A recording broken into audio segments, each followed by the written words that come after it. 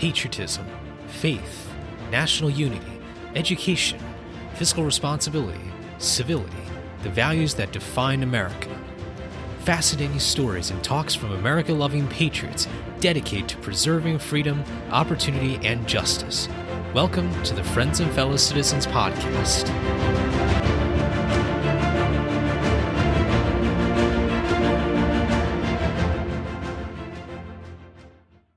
Hello, everyone, and welcome to episode 99 of Friends and Fellow Citizens. I'm your host, Sherman Tylowski. Thank you all so much for joining me for this week's Sacred Honor Series episode featuring Matthew Thornton, a signer from the colony of New Hampshire. Before we get into our main core of the episode today, be sure to subscribe to Friends and Fellow Citizens if you haven't already. And I've also got one major announcement for the show. As you all know, we've had episodes every single week since episode 1, which is crazy to even imagine. It's been a remarkable journey, and we're going to keep going. I mean, this is an amazing project that I really have so much faith in, and it's all because of all of our listeners, our Patreon supporters, our listeners, the family and friends who have supported me throughout this journey. Next month, I will be starting my studies in the political science department at the University of Alabama, and I will be starting my PhD program there. I'm super excited to be conducting new research and really focusing on how America has gotten to a point of political polarization. That's really kind of the general area that I'm interested in looking at. Perhaps more going on the legislative politics route or some other direction, but this is really one I want to know more about through my research and through my studies. Because of the new workload that will be upon me with my teaching assistantship, as well as my other duties with regards to studies, I will be modifying our podcast schedule to better reflect my new lifestyle, but also to keep the essential content and the great interviews and solo episodes that we do every single week. And so to modify the schedule to be able to accommodate my new busy schedule this coming August 2022, I will be having a new schedule where it will be 2 episodes every month, and it will be the first 2 Mondays of each month. So the first week, the first Monday, will be an interview episode. The second will be a solo episode. And just like the format which we use for the solo episodes, it will alternate between a standard solo episode and a Sacred Honor Series episode. So in August, we will have our interview episode on the first Monday, and then the second Monday, we will have our Sacred Honor Series episode. And then in September, first week interview episode, second week will be a standard solo episode, and so on and so forth. I think this is a great opportunity to also not only cater to life's course and the events that take place in life with my new schedule, but I think it's also an opportunity to let listeners be able to digest more of the episodes. Having 2 episodes every month and being able to maybe even create longer episodes, slightly longer episodes. And this is a great way to obviously get more discussion, more ideas per episode. So I hope that this schedule will be really effective for the program. And it's not going to divert any effort whatsoever from the amazing work that we've been able to do together. It was really since that day in August 2020, all the way till the end of July, that we've done an episode every single week. With this new schedule, I hope it'll reflect a better way to have Friends and Fellow Citizens. And be sure to stay tuned. Subscribe to our podcast and subscribe to our email list if you haven't already to see the latest updates. We'll probably be able to revamp the email system so that you'll get an email every month to really condense down the content and make it easier for our email subscribers. So be sure to stay tuned for more news that is coming up later this month as well. But this is the big one, the new schedule. I'll be sure to remind folks as we start that new schedule in August 1st, 2022. Now, to our main content. So today I'm going to be speaking a little bit about Matthew Thornton, the signer from New Hampshire, and I'm going to be only focusing a little bit on him today. The rest is really going to be a reflection on, if you can believe it, it's already been about a year since we started the Sacred Honor Series episodes. And I didn't really know what to expect out of these other than really trying to hone in on the civic messages that were coming out from the signers of the Declaration of Independence in order in which they signed it to the best of my ability. There's really no formal record of how the signatures were signed, but the roll call was in order from north to south. And it's likely that Matthew Thornton was one of the last ones to sign, but I didn't really want to alienate him too much. And he wasn't even elected to the Continental Congress when the vote was taken. So you got to give Thornton some credit for showing up, because that in itself was kind of a difficult thing for some other people who may have supported the independence cause but didn't have a name or signature on the record. While I focus on a little bit, and then I want to really reflect on 1 year of the Sacred Honors series and some big takeaways that I've gotten, but maybe some things that you all are thinking about too. So let's get started. Matthew Thornton was born in Ireland on March 3rd, 1714. So he was actually one of the older signers by the time the Declaration of Independence was drafted and ratified and signed in 1776. His family immigrated to North America in 1716. What's scary is that in 1722, his home was actually burned with the conflict with the Native Americans, and that had to be. And I haven't found a lot of documents relating to his view on that experience, but I imagine that it really shaped the way he was able to learn from university, from losing a home, especially when you just moved to a new part of the world for only 6 years. He eventually became involved in medicine. He did his studies in medicine. He became a physician, established his practice in Londonderry, New Hampshire. He was obviously someone who had political ambitions, and so later on, he was serving in the Provincial Assembly in New Hampshire. He served there for about 4 years. It's from 1758 to 1762. And he also served in the Continental Militia as well. He served for a few years there. Thornton is someone who is relatively obscure in terms of the ability for him to have a extensive record, one that I can certainly put out to the audience today. However, what I can say is really the significance of him signing the Declaration of Independence even months after the most of the other signers had signed the document already. The reason why I say that is because, as you recall, in our discussion about the other signers, signing the Declaration of Independence was like signing your death warrant, or at least that was the perception that people had at the time. The signers knew that. Anyone who supported independence knew that. I find it very significant that Dr. Thornton, who became the 14th signer of the Declaration of Independence, was brave enough to be able to sign that historic document months after, when there was still so much doubt about what was going to happen to the signers. And the fact that he was also elected, and not only elected, but also helped draft the New Hampshire State Constitution, the first draft, after the royal governor had basically left and just never showed up again.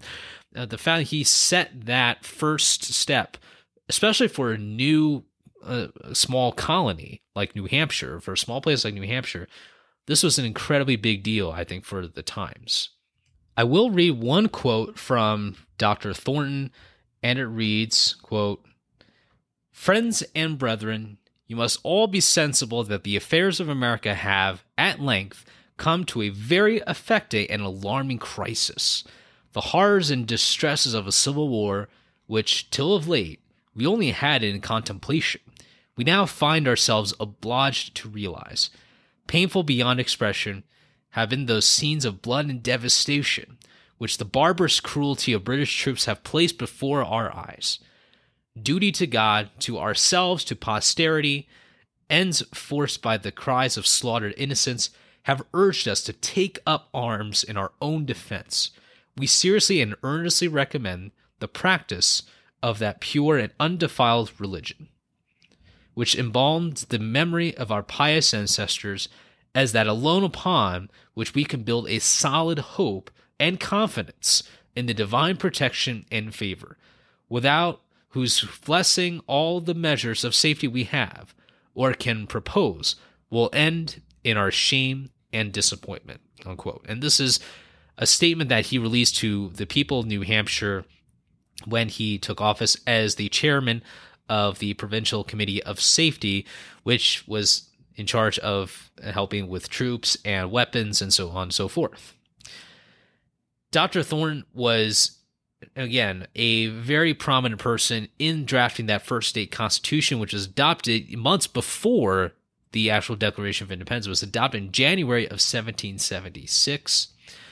He was also elected to that new legislature, elected speaker of that assembly. He really got himself immersed. And again, this is a very common theme among signers, but it's really about getting involved even in those smaller local level elections. That's how one climbs up that ladder and develop that experience and credibility when it comes to running for office later in the future. Dr. Thornton is also known to represent small towns. He was always known as a very personable physician, someone who not only served in the American Revolutionary War, but also was one to be able to get to have a good sense of humor, a great character. He just was really able to get along with some other people. He apparently had a very great lifestyle. I guess when you're a physician, you kind of understand a thing or two about vitality, but he was one of, I think, the more longer living signers of the Declaration of Independence. He passed away on June 4th, 1803 in Newburyport, Massachusetts at the age of 89. So Dr. Thornton, I think the big takeaway I would say for this signer is that even though he was largely absent for most of the months after that official ratification of the Declaration of Independence, he didn't sign until later, like around October, November-ish, somewhere around that timeline of 1776.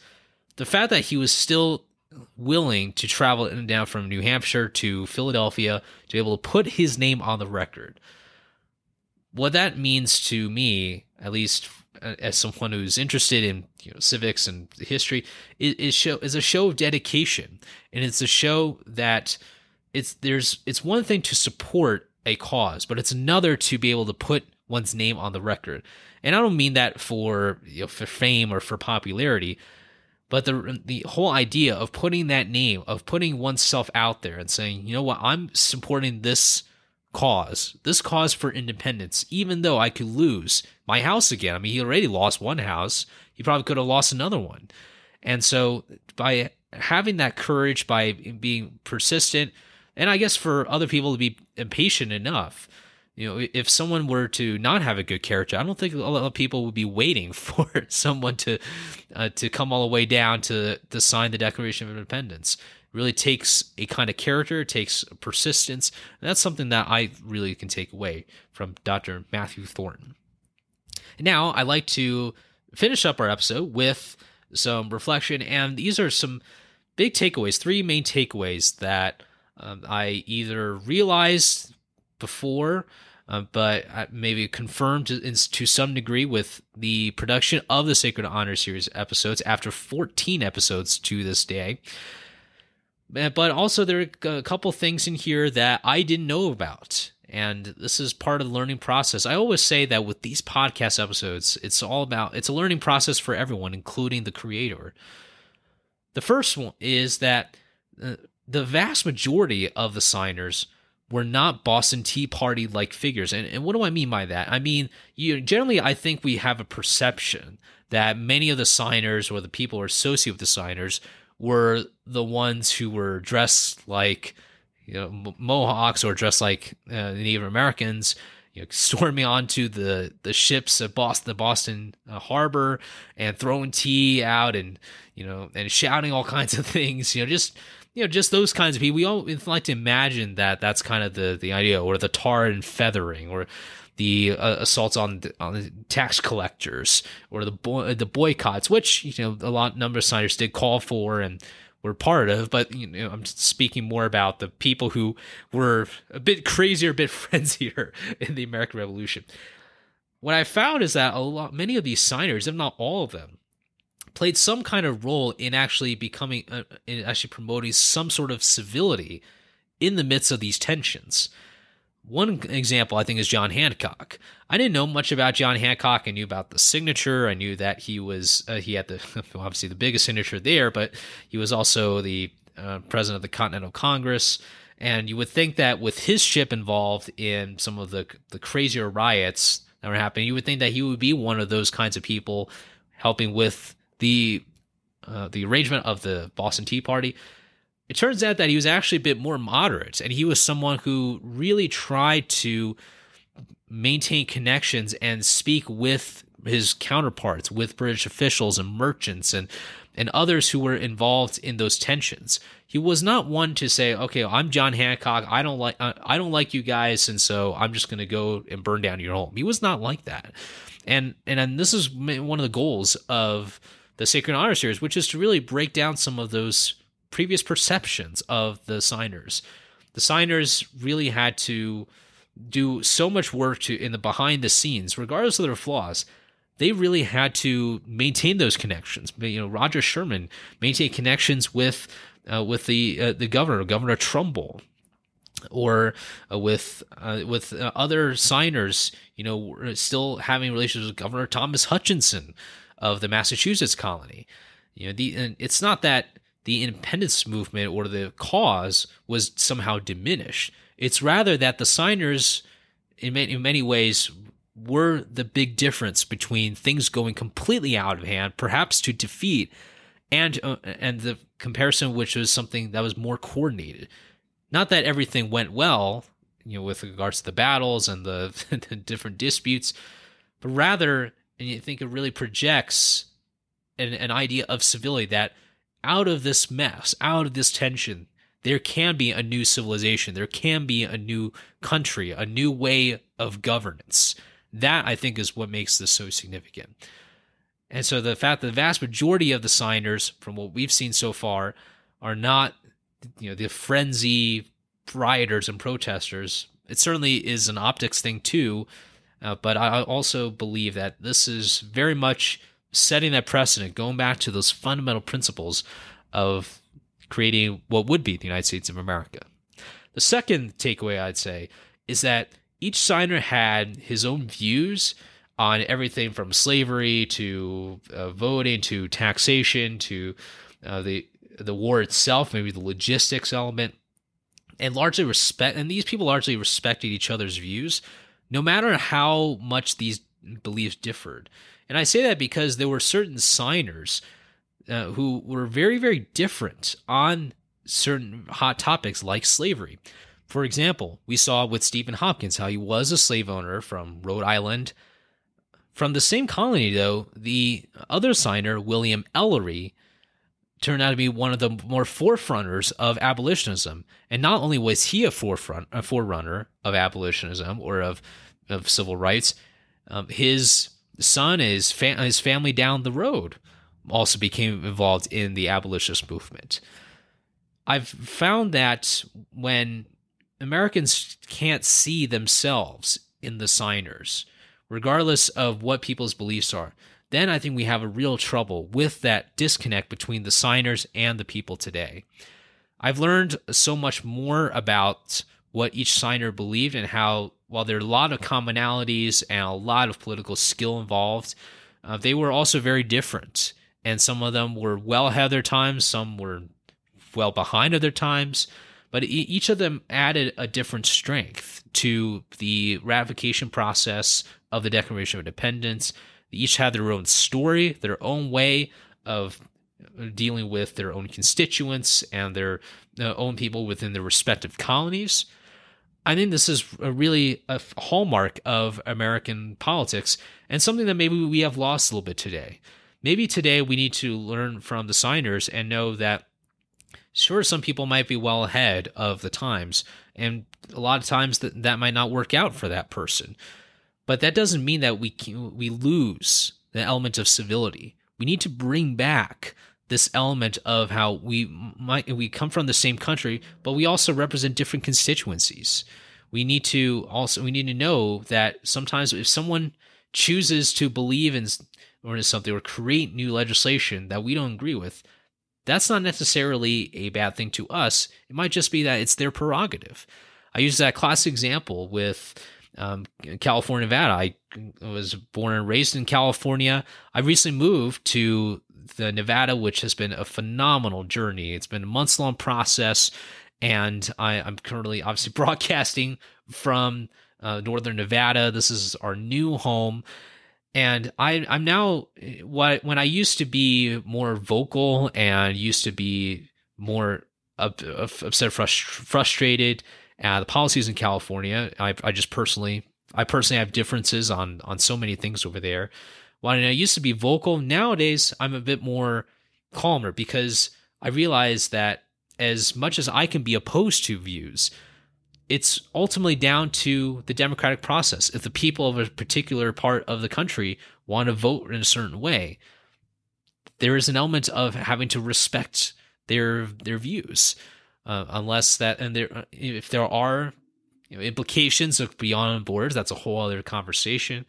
But I've really learned a lot from how each signer, despite their different views, we're still able to get along with each other, generally speaking. Fierce debates, don't get me wrong. I'm sure that there was a lot of shouting at certain points during the Constitutional Convention, not to mention that the heat in Philadelphia was probably not helping. But this is, I think, a really big takeaway that I got from the Sacred Honor series so far. And number 3, and this is something that I think really feeds into the goal of Friends and Fellow Citizens, which is that there is so much gold, like valuable information and arguments and beliefs in these writings from the signers of the Declaration of Independence, from names that we might have never heard of before. And I truly believe that there should be more efforts to highlight them. And I can tell you right now, this is what this podcast can help with.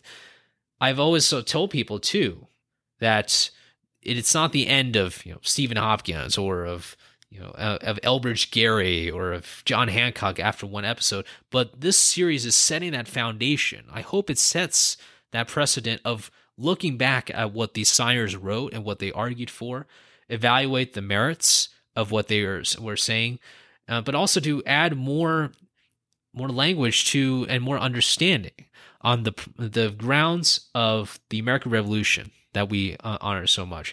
Just as this past week, as I'm recording, as the episode has been released as well, we celebrate the 4th of July.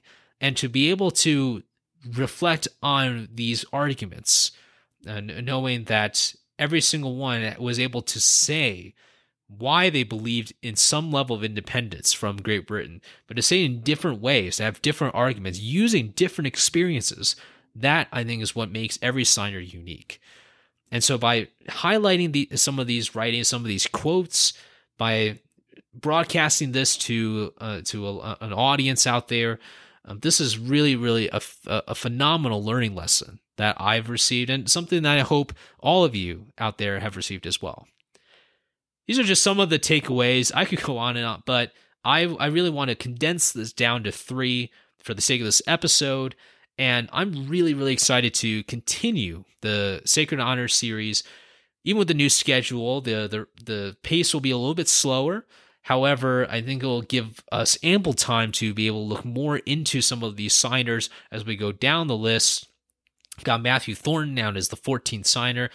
Probably was not the 14th signer of the Declaration of Independence, but for the sake of the visuals on the Declaration of Independence, we'll put them down as the 14th signer. But we've got so many more signers to cover, even with some of the ones who became even presidents in the United States. This will be such a great experience for us to learn more about why they believed in what they believed in and how that maybe have carried on for all those years of service they eventually had. Thank you all so much for listening to this episode. I hope you enjoyed it. As you know, this is episode 99, so next week we've got a milestone episode. This is quite an amazing feeling that I'm having right now, and it's all thanks to all of you and to the friends and family that I have. Stay tuned for next week's episode 100. I cannot wait to make some more announcements there and to be able to bring out some more content for all of you with that new schedule. And we appreciate you all understanding out, and I can't wait to see how this show grows over after the upcoming many episodes to come. Have a great rest of your day and rest of your week, and remember, a day in America is always better when we are with our friends and fellow citizens.